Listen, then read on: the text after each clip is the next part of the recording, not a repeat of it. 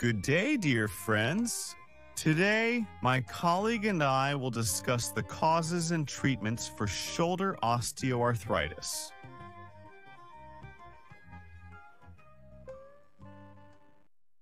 Interestingly, shoulder osteoarthritis encompasses several conditions. By the way, the term shoulder osteoarthritis as a diagnosis no longer officially exists, although it is still commonly used. Currently, medical professionals focus on the specific components that make up shoulder osteoarthritis. These include tendinitis, tendinosis, wear and tear of the long head of the biceps tendon, arthritis of the acromioclavicular joint, a small joint between the acromial process of the scapula and the collarbone, arthritis of the sternoclavicular joint, bursitis, synovitis, inflammation of the synovial membrane, inflammation of the joint capsule, and various types of adhesions in the muscles and capsule.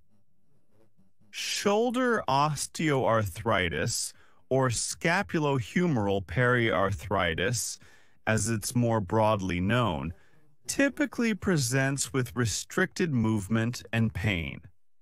Initially, movement restriction is noticed when trying to move the arm backward, with one side usually worse than the other. Over time, this progresses to difficulty raising the arm, where the shoulder and arm lift together as a single unit. Why does this happen? There is a small bony prominence on the upper part of the shoulder bone, and above it, on the scapula, is the acromion process. The scapula has a specific bony process, but in this case, it's not quite as it should be, correct? Here's how it normally functions. In a healthy shoulder, this bony prominence slides smoothly under the acromion during movement, but with scapulohumeral periarthritis, this mechanism is disrupted. The prominence gets stuck or bent, and the shoulder does not move as it should, requiring the entire shoulder blade to lift with the arm. This disruption occurs because the correct sequence of muscle contractions in the joint is impaired. Raising the arm is primarily the job of the deltoid muscle. The deltoid muscle has three parts. The middle bundle extends from the area of the acromioclavicular joint in this direction. The anterior and posterior bundles. The middle bundle originates near the acromioclavicular joint, while the anterior and posterior bundles attach from the front and back. These three bundles converge at a point on the shoulder bone and contract to lift the arm.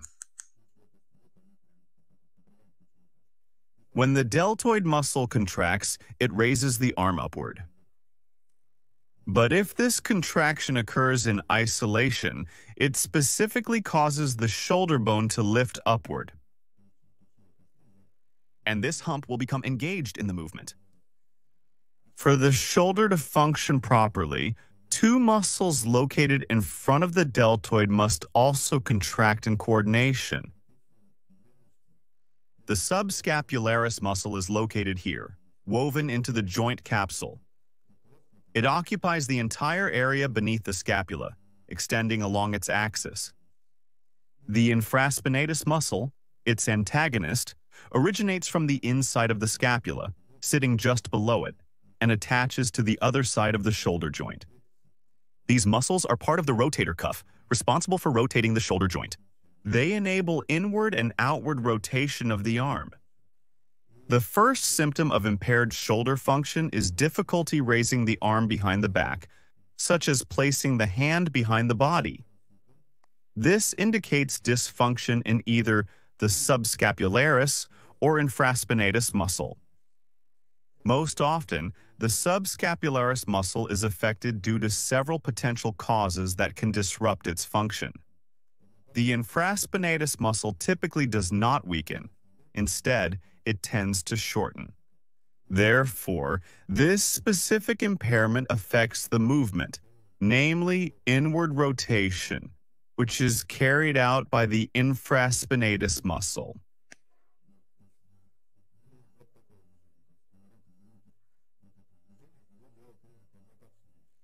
Upward movement of the shoulder is governed by the subscapularis muscle, while other muscles, such as the teres major and teres minor, are also involved in shoulder movement.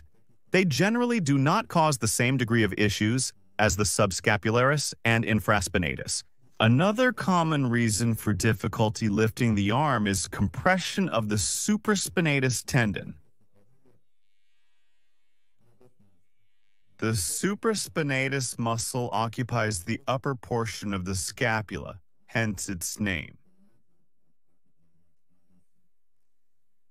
Compression of the supraspinatus tendon occurs in this area and is often linked to instability in the acromioclavicular joint. When does this happen? It typically begins with instability in the joint. Do you see this joint? Most often, it all begins there. This joint is often the root cause of problems requiring compensatory movements, such as lifting the arm in an unusual way. Dislocation of this joint or a sensation of tightness over the trapezius muscle can occur. Initially, issues may manifest as inflammation, tendinitis, or tendinosis. The tendons begin to degenerate. Why does instability arise? It usually starts with some form of injury. For example, the joint may sustain damage that doesn't heal properly. This accounts for 50% of cases. Instability may also stem from the collarbone, scapula, or the muscles that stabilize these two bones at the joint. Where does instability of the collarbone come from? It often stems from weakness in the subclavian muscle, which lies between the first rib and the collarbone. When this muscle is weak, the pectoral muscle becomes less effective. The head may tilt or rotate poorly. For example, if the issue is on the right side, turning the head to the right will be more difficult. Instead of the pectoral muscles assisting with head movement, the scalene muscles take over, compensating for the weakness. The first issue is collarbone instability. The second is instability of the scapula. What causes scapular instability? What provides stabilization for the scapula? The serratus anterior muscle plays a key role in stabilizing the scapula. This large muscle originates from the first to the ninth rib and extends under the scapula, anchoring it to the thoracic wall. It not only stabilizes the scapula, but also aids in rib movement during breathing. Stand in front of a mirror, take a deep breath in and out, and observe which side of your ribcage does not move. If there's reduced movement on one side, it indicates weakness in the serratus anterior on that side. This weakness might affect individual sections of the muscle, limiting rib mobility and causing the ribs to become fixed laterally in the joints. So the first issue is instability of the collarbone due to muscle weakness. The second issue is instability of the scapula, caused by weakness in the serratus anterior muscle. Finally, instability in the shoulder joint can result from an imbalance in the strength of the anterior and posterior portions of the deltoid muscle. Most often, it's the posterior deltoid that weakens. In some cases, both the anterior deltoid weakens and the joint becomes destabilized. Disruptions frequently occur in the tendons of the long head of the biceps, which are located within this groove. When the muscles responsible for stabilizing the scapula, such as the rhomboid muscle and the middle and lower trapezius, are weakened, the scapula shifts laterally. This lateral shift causes the shoulder to rotate abnormally. As a result, the humeral head rotates, and the tendon of the long head of the biceps can slip out of its groove. Instead of remaining in the groove where it should glide freely, the tendon becomes displaced, leading to further instability. This displacement can cause tendon damage, including tendinitis and tendinosis, and eventually disrupts the joint capsule. Adhesive capsulitis, commonly known as frozen shoulder, can develop, further restricting shoulder movement. Additionally, the pectoralis minor muscle, which attaches to the coracoid process of the scapula, often becomes shortened.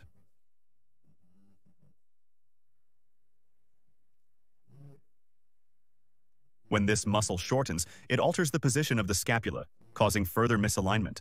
This misalignment can also impact the hip joint and restrict movement in the third, fourth, and fifth ribs, where the pectoralis minor is attached.